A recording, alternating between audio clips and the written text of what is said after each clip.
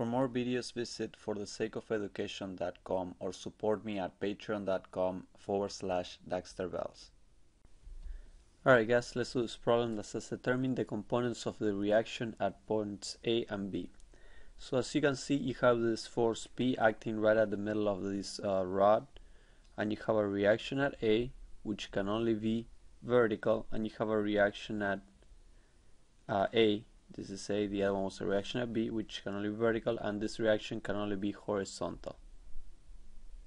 Can only be that way. And they want you to find them. So, the first thing is sum of the forces in the X is equal to 0. And the only force in the X is AX, so AX is equal to 0. That one's pretty easy. Then you know that sum of the forces in the Y is equal to 0. So you have P coming down and you got Y going up, By going up, and that is equal to 0. So as you can see, By is equal to P. So those two are very simple to find. So then the other reaction that you have is a moment at A. So sum of the moments at A are equal to 0.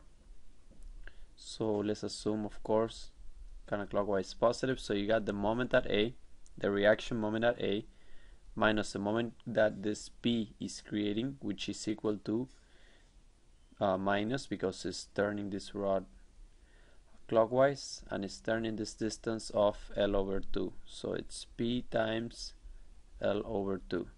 And then you got the reaction of By, which is plus By times L.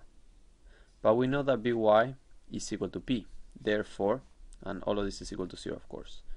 Therefore, the moment minus P times L over 2 plus P times L is equal to 0, which means that the moment at A is equal to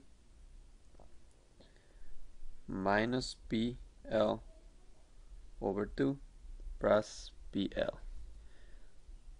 Therefore, the moment at A is equal to PL over 2, because minus 1/2 plus 1 is 1/2. And since it's positive, it means it's counterclockwise, because we assumed originally that counterclockwise was positive. And that is the reaction moment at A. The By is equal to P and AX is equal to 0. Final answers. Please comment below if you want me to do any problems, and I'll be happy to help. Thank you.